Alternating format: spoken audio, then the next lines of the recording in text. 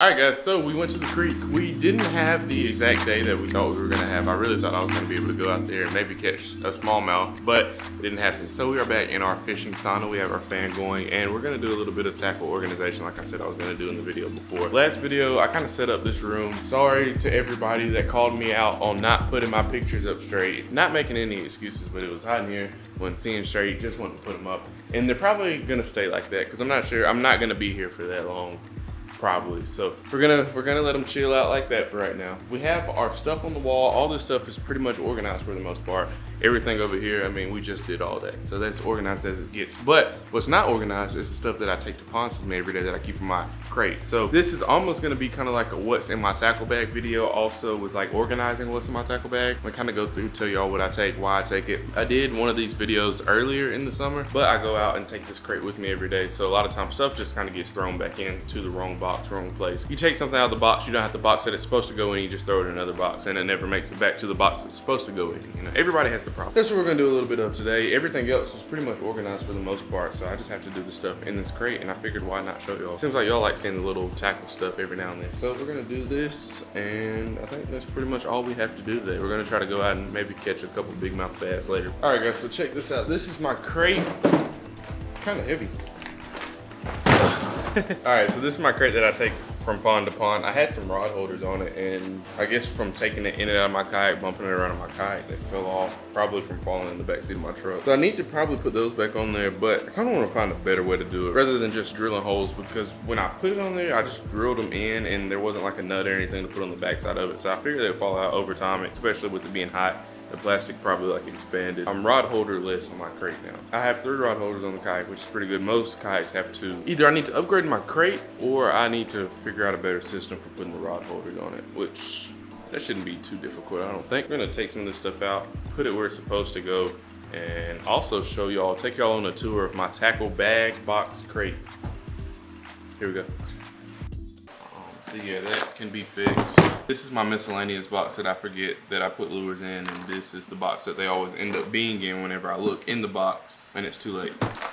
This was my top water box, chatterbait, skirted baits, lipless, and fusion hook, packet, Zaxby's wrapper, Walmart receipt for water guns, and the net bait. I guess I'll just explain to y'all why I carry a crate instead of a backpack. Normally I do throw my backpack in the back of the truck just in case I want to throw some boxes out of the crate into the backpack and walk around the pond. But I like carrying this crate because 1, I can keep more tackle in the crate than I can in the bag. 2, the crate keeps the tackle out of the floor. So like everything that I take with me fits in this crate. So like when I get up in the morning, I just grab this crate, throw it in the truck. Also, this crate has this fancy little Yak Gear side bag on the side. So I keep like these fish clamps just in case I catch one with teeth on it in there. And I also keep pliers and scissors on the side of this, which that might not be the best idea because these scissors eventually are probably going to cut through this. But for right now, this crate was like maybe $5. I know with the milk crate challenge going on. That's okay. We need to address that actually. Where are all these milk crates coming up? Because when I was trying to find a free milk crate, I couldn't find one. I had to go buy one. So I'm jealous of all these people doing the milk crate challenge, have 25 milk crates stacked on top of each other, and I'm struggling to find one. That's not a bad idea. That's a good video idea.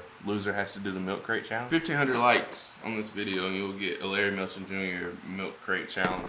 Promise, if I can find 15 or 20, however many that takes. If y'all have any milk crate videos or any videos of y'all doing the milk crate challenge, please send them to me because I think they're the funniest thing.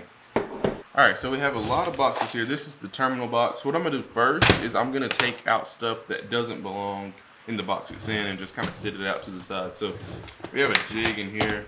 My terminal box is what you think it is. It's just terminal tackle, so that's normally not jigs. It's like hooks, weights. And my problem with this box is it did really fine in the beginning. Like in the beginning, it did excellent. Like nothing was transferring over, everything was staying in the spot. But now everything is just all mixed together in a way, and I don't know how I feel about that.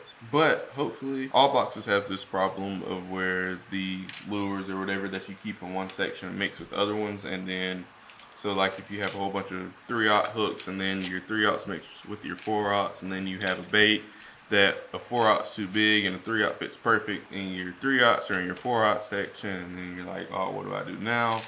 That, and I'm not sure if I got some water in this box or what, but a couple of these hooks have a little bit of rust on them, and that also bothers me. But I think that might be more my doing, rather than like the box's fault. Me probably just putting a rusty hook in here. And also, I wish there was a better way to organize hooks, because I hate like having to jiggle hooks out of boxes. I like to be quick and efficient. So I'm probably going to try to organize these hooks in this box to the best of my ability.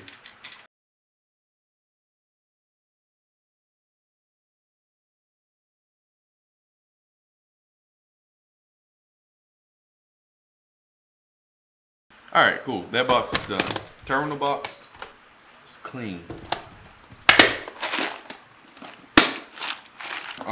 Next box, this is my hard plastic top water box. I have some poppers that are up on the wall that I actually need to put in this box. The thing is, I know I have like some black Chapos and stuff laying around that I want to put in here. It's just more of a matter of finding them. Alright, got my Chapo and my popper. These three colors are the Chapo that I have: the black, bone, and white. Only three colors you need. They also make a really cool bullfrog patterned one, but it's kind of like this popper, but in a Chapo full size. Only 3 baits you'll ever need. Yep, I might need this one too.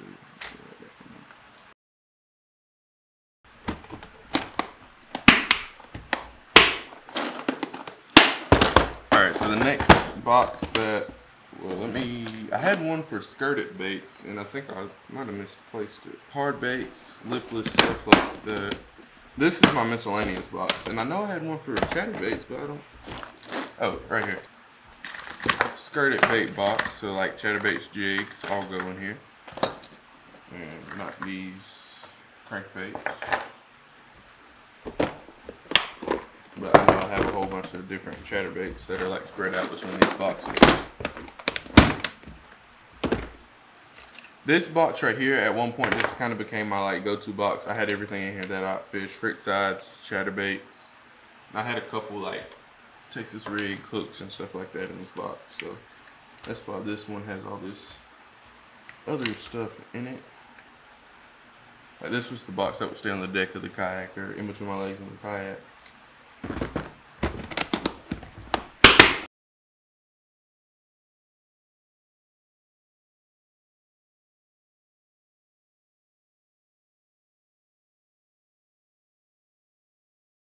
Because I'm pretty sure I said this in the video, I also had a lot of baits over there on that wall that I want to put in boxes. Just because they really don't have a place over there on the wall. They were just kind of up for display. And I'll be out and I want to throw them, and they don't do any good here. Don't do me any good hanging up on a wall, so.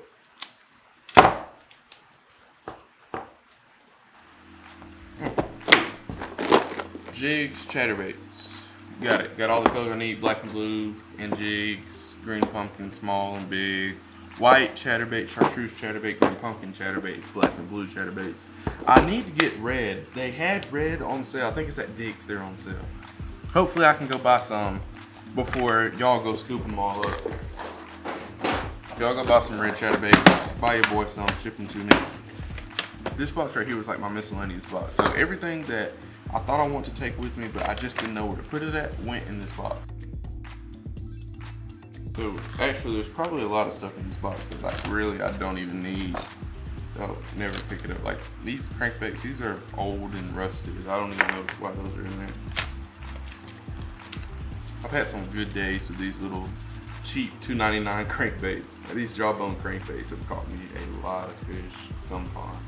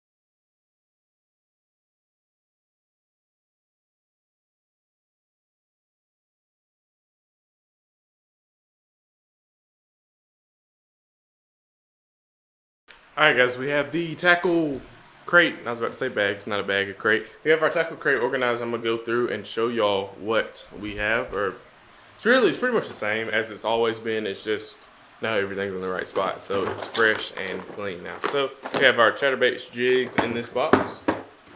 In this one, we have our miscellaneous stuff like extra frogs, crankbaits, poppers, stuff that I probably won't ever, stuff that I won't use like maybe once a month, but it's nice to have it whenever you do want it. Terminal tackle, we have all of our stuff back in the right location, we think. That'll probably stay like that for about 3 or 4 days. Then we have all of our topwater stuff, topwater hard baits, and a couple frogs. We have our liquid stuff, swim baits, war pigs, stuff of that nature, and last but not least, we have jerk baits, frit sides, and crankbaits. So, guys, that's pretty much it. We're going to try to actually make it to a pond. What time is it? 5:28. So hopefully we can go catch some fish out of a pond here in a couple minutes. So we're going to go try to do that. Guys, I hope you enjoyed this video. I know that y'all like the tackle organization stuff. I promise we're going to go back to that creek and we're going to catch some smallmouth. I need to go to Walmart, pick up some like underspins or some rooster tails, whatever you like to call them. I always fish Ned rigs in that creek, but I think maybe like a rooster tail, something. I think a moving bait could do pretty good in that creek. So I want to go try that out. 5:30 now. We have like 3 or 4 hours to fish. So hopefully we can go get on some fish at this creek. So wish us luck. Leave a like on the video if you enjoyed it. Don't forget to subscribe, because if you're watching this, you're probably not subscribed. Or you might be, but you might not be at the same time. So subscribe if you're not. I appreciate all the support. Thank y'all so much for all the support on the videos. Don't forget to fish them hard. Don't forget to fish them hard. And have a good day. See y'all.